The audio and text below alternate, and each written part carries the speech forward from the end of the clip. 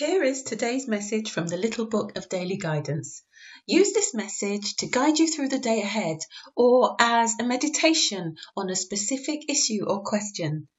Thank you for listening. Have a wonderful day.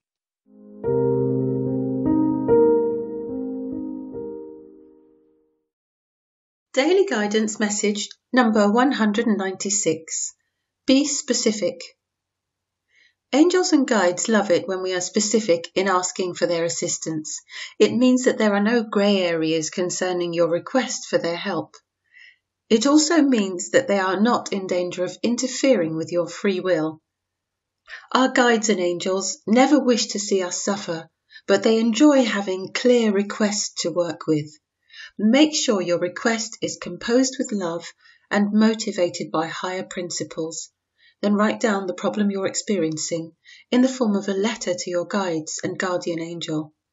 Be clear and specific and enjoy their perfect unraveling of the problem.